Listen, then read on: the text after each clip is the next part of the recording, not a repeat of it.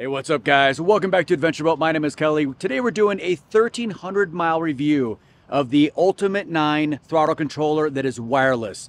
And there's a feature in this that will blow your mind. Stay tuned. Welcome back to the channel, guys. Right now I'm in Kanab, Utah. I left the Phoenix area at like 10 o'clock this morning. I am almost 400 miles into this journey, and I basically wanted to get a good baseline without the throttle controller. And what I'm going to be doing is installing it roadside. This is so easy to do. This is the new model of the ULTIMATE9. I have the old model that is a wired version, and this is actually a wireless version you can basically use just with your Bluetooth app, which is perfect. I mean, that was one of the things that kind of was a little bit of a hiccup with the ULTIMATE9, is running the wires behind the dash. Now you don't have to do that, and it's even better. In the box, you have your control module. You also have your wiring harness that plugs into the pedal. And you get a cool little carrying bag for your module because, like I said, you don't need to have it plugged in. Downloading the app is super easy. All you do is open up the guide here, put your phone over the QR code. Now that I've got the app downloaded, I'm going to install the throttle controller on the pedal itself. All I'm going to do is disassemble these two pieces here. Installation is quite simple. One end goes into the top of the pedal on the Tacoma. The other end goes into the wiring harness that originally went into the pedal. And then your USB-C cable that comes out of the ULTIMATE9 goes right into the ULTIMATE9 module. And once you've got the USB-C out, all you do is plug it right into the ULTIMATE9 right on the side. And now we turn the power onto the vehicle. Now with the power to the vehicle on, you're going to push both left and right of the silver buttons here at the same time. It's going to give an ID number. I'm going to put the ID number into the app of the phone, and this is going to be the main screen right when you turn the app on. The previous screen wanted the last 4 digits of the serial number on the device itself, which is the part of the device that's actually attached to the pedal. So I'd go underneath there, get the last 4 of the serial number, and now I'm into the actual functionality of the app itself. The only way that I could really tell that my app was definitely connected to the remote was when I clicked the buttons on the controller. It actually affected the app. So now I know 100% that it is connected. This thing is pretty cool. All right, let's test it out. Just driving through Kanab here really quick, just basically checking out the functionality of the app compared to just using the their controller device. It really is very similar, and the app is just much easier to use. All of the, like there's not codes you have to decipher to figure out where you're at. Like on the controller, the app is very self-explanatory. You can read each icon, and you can kind of figure out where in that icon you want to run. So right now, I think what the test I'm going to do is for the next 3 hours, I'll be driving in the dark. The only thing I can think of doing right now to test the ULTIMATE9 would be an economy test, which I have the first 400 miles, which from Phoenix to here in Kanab, which is my basically baseline. And then I'm going to do tonight's driving and maybe into tomorrow a little bit on economy mode and see what kind of gas mileage difference I get. Because people want to know, does economy mode really work to your advantage to get better fuel economy, especially in these very thirsty Tacomas with 35s? Well, good morning. Obviously, my day's not going so well by the road noise. I ended up camping right off the road because I had a flat tire in my trailer last night. More cars. Yep. This is what I basically heard all night last night while I was trying to sleep. So 30 miles outside of Kanab, I ended up blowing a tire on my passenger side. I was listening to the radio, kind of loud, heard a noise, turned the radio down, sounded like something dragging. I pulled off side of the road, realized that I was on the rim on the passenger side tire of my trailer. Luckily, I just had a brand new spare tire put on the wheel that I've been carrying around for the last 15 years, so I was prepared for this. So I pulled out all my tools. I had broke an extension on my breaker bar getting the lug nuts off, and they almost didn't come off because they were locked on so tight. I was able to get those off, pull all my, first off, I had to tear my whole truck apart, find my headlamp because it wasn't in my camera bag where it normally is. Then I basically had to pull the whole truck apart again to pull my jack out because it's under my seat because I don't have my big jack because it's at home. So I finally get the trailer jacked up, get the wheel off, go to put the new spare tire on, only to realize that the fender is caved in because when the tire ripped, it caught the fender and folded it in. So then I beat on that for an hour before I realized that I had a come along and was able to use that to pull it out. And then when I finally got everything able to put the tire back on the rim or on the hub, the tire lug nut pattern is wrong. The wheel lug pattern is wrong for the trailer. I've been carrying the spare around for 15 years. I've had this trailer for 25 years. And yeah, it's definitely let me down on this trip. First trip ever. Got to give it some slack. It's an oldie but a goodie. So now I have to run into town. I just called the town about 30 miles away. They've got a spare wheel, hopefully, for me, and a couple spare wheels and a spare tire. Hopefully get this thing fixed and back on the road because running late.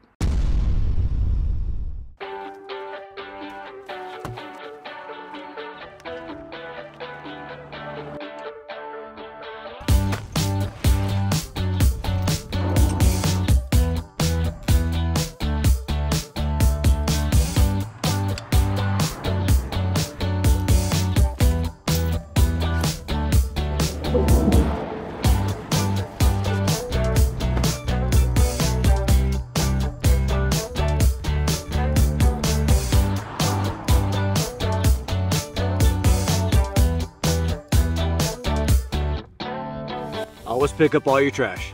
I'm back on the road, and if you guys are ever in Panguitang, something to that effect, Panguitch, Utah, which is in southern Utah outside of Kanab, be sure to hit up Orton Tire. These guys are amazing. They got me right in. They knew I was in trouble. They knew my trailer was sitting on a jack stand out in the middle of nowhere 30 minutes away. They basically just did my tires. They're like, hey, dude, go get your trailer. You know, I know you're worried about it. Come back. We'll inspect your other tire and you can pay then, so don't worry about it. So these guys were super great, very honorable, and they did a great job, very quick. And they actually were able to save my stock wheel. So I only had to replace the wheel for the spare, not necessarily all of them, which was great. Now we've got a lot of mileage to make up. Let's hit the road.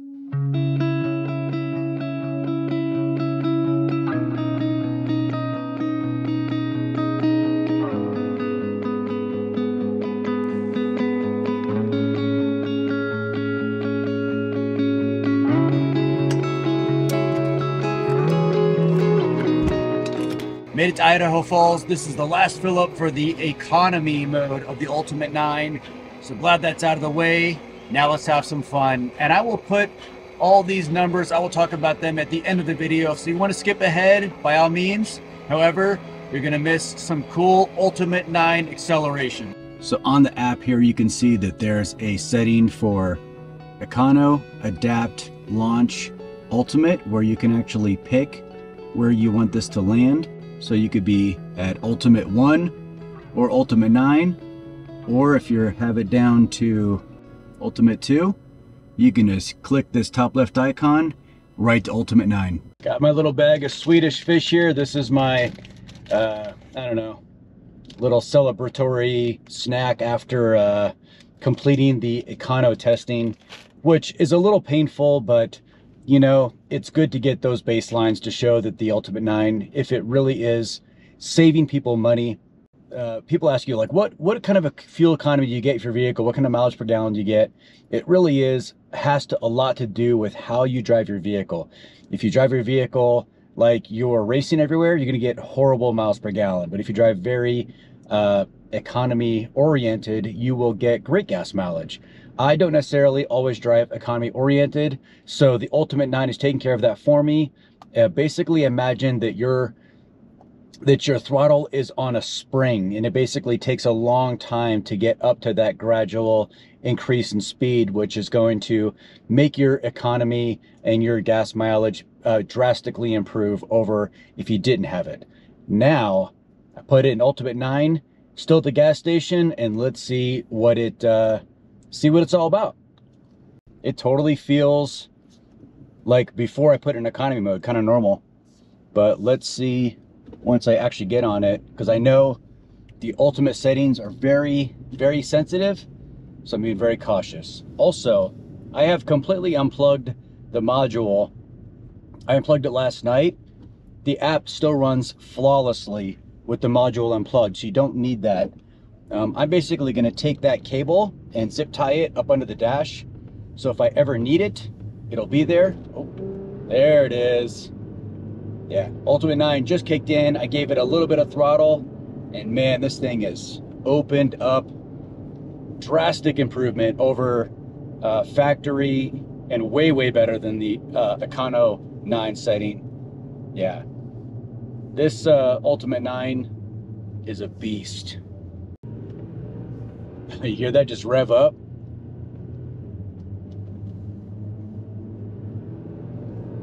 Even pulling the trailer, which is a big anchor on this thing, we are moving now. So I'm gonna leave it on ULTIMATE9 for 1, maybe 2 gas stops, and we'll kind of see what the miles per gallon is. I'm gonna say it's gonna be garbage. That's my prediction. But you guys have got to wait till the very end when I tabulate out the gas mileage and I reveal the ultimate secret the ULTIMATE9 has in store for anybody that gets it. And it is the main reason why I upgraded from the original ULTIMATE9 to the new Bluetooth enabled ULTIMATE9. It is 100% worth it. Stay tuned.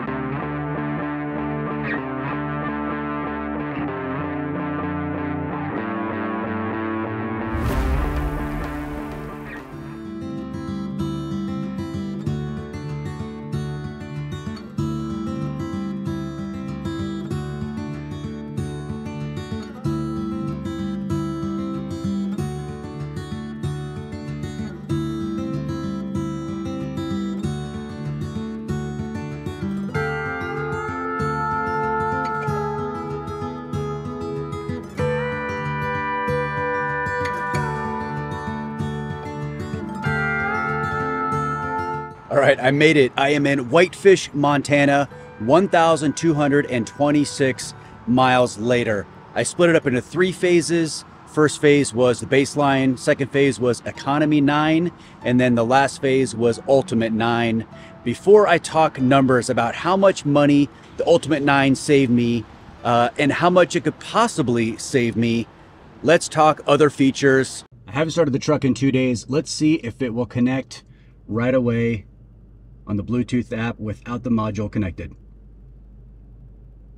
Oh, that was really fast. Let's talk about the different settings really quick. Starting at the top,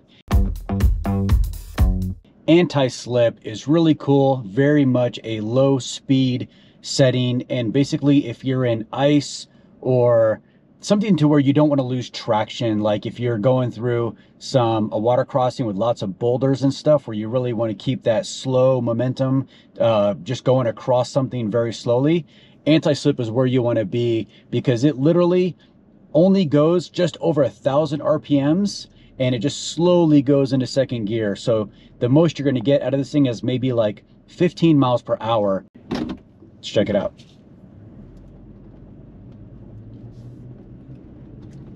So right now I'm doing a little bit of a mud puddle. Oh, and it's starting to rain.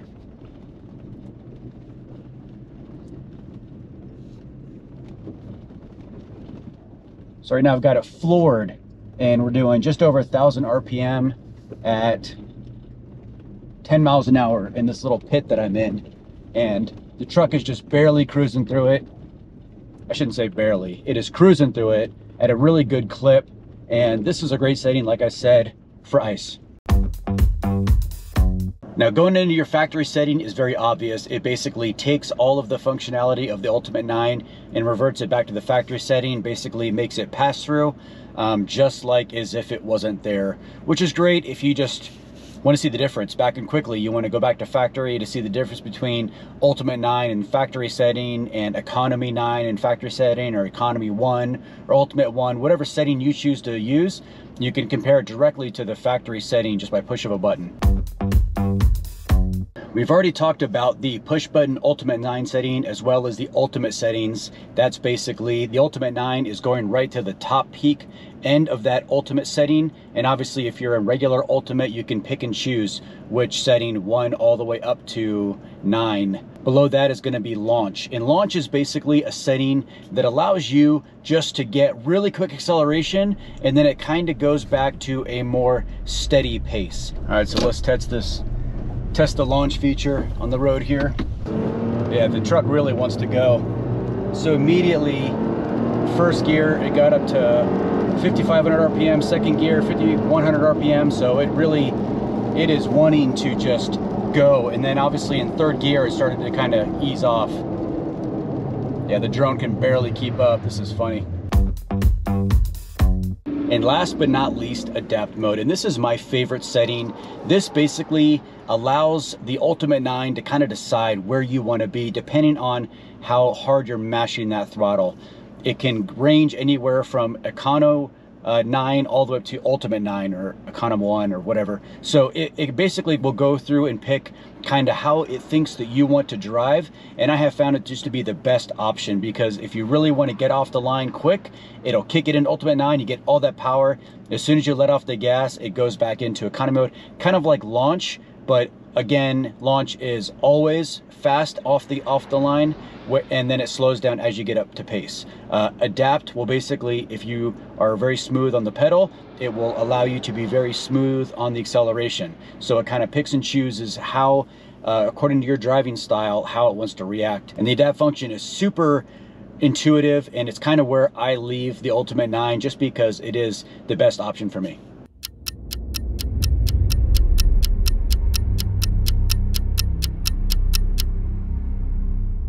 Sorry about the rain, but let's talk numbers. So I have a whole bunch of data I recorded as I drove.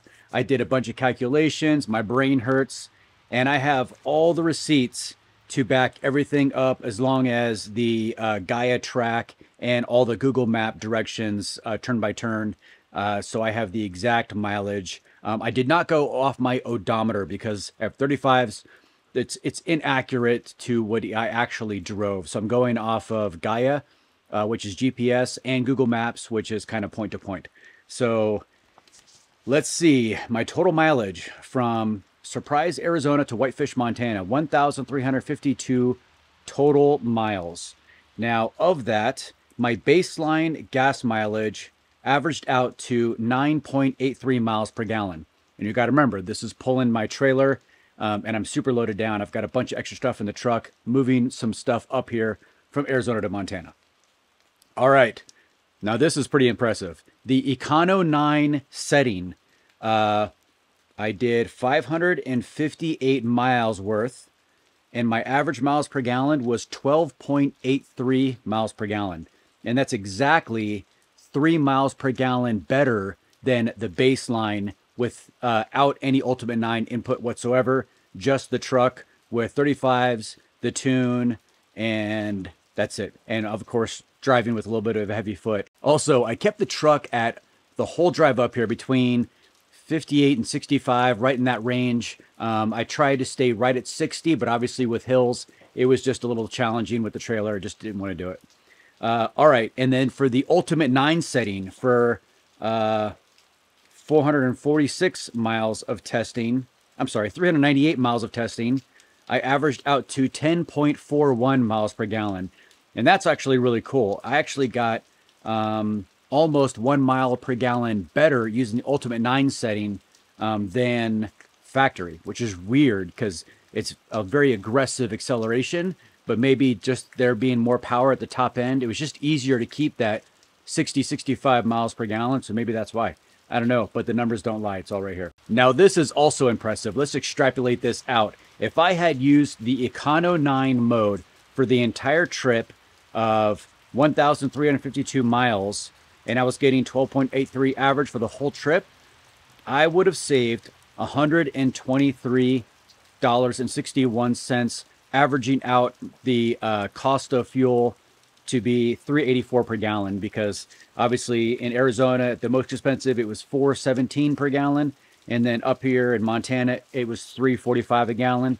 So averaging that gas price out to $3.84, I could have saved $123.61, which is super impressive because the Ultimate 9X only costs like $208. So I mean, I've pretty much just using the setting for that 558 miles almost paid for the Ultimate 9X. And we haven't even gotten to the best part yet. I'm about to tell you how you can literally save the entire price of your vehicle by getting the Ultimate 9X. The Bluetooth connection has 3 more settings I haven't talked about. One is valet mode. Now, valet mode basically allows you to lock it into valet mode. And if you go to a restaurant, valet your vehicle, it will only allow your vehicle to go to, I think, 25 miles per hour, which basically no one's stealing your car at 25 miles an hour. Kids aren't going to be out there doing burnouts with it. So that's actually awesome. Peace of mind if you do that thing. I never go to the valet, but if that's something you do, that's a great one. Also, 2 other settings, lock and unlock. Lock setting is going to save you the price of your vehicle. Lock setting basically is a dead pedal. If you put it in lock mode, you walk away from your vehicle, even if someone gets a hold of your keys and gets in your truck and is able to turn it on, all they can do is idle. They'll never get above idle speed. There is an idle, it obviously does start, but the pedal is completely dead. You can stomp on it all you want. There's no acceleration other than idle, which is perfect. So now I don't have to worry about my truck being stolen because it's a very expensive vehicle. I've got a lot of money invested in it, and I would hate for that just to drive off without me in it. Also, my wife, I could lock that out, and then my wife will be like, hey, the truck's not running. I'll be like, I don't know, babe, that's weird. I'll have to look at that. I don't know. Oh, and let me go back. In 2021, I did the almost same trip, surprise to Whitefish, and I averaged, without a trailer and a little bit lighter of a load, I wasn't hauling anything else up here except for overlaying gear, I averaged 13.98 miles per gallon, so almost 14 miles per gallon, all freeway, just driving up here, no trails, just freeway. So that's pretty impressive in factory setting. If I kind of extrapolate this out, I could be getting 16 miles per gallon possibly with this unloaded. So I'll definitely keep up to date for those future testings because this is very impressive. This economy mode, I'm probably going to drive that around because the 35s in this thing, the gas mileage, it's kind of a gas suck. And if you would like an Adventure Built t-shirt or a Back Road to Mountain West t-shirt that I'm wearing right now, these all go to support Brian King's nonprofit to bring clean drinking water to sub-Saharan Africa, an amazing cause. Get on the Adventure Built website, advbuilt.com, and check out what I have in stock. These are gonna go pretty quick, and get one for yourself. All right, guys, see you on the next one.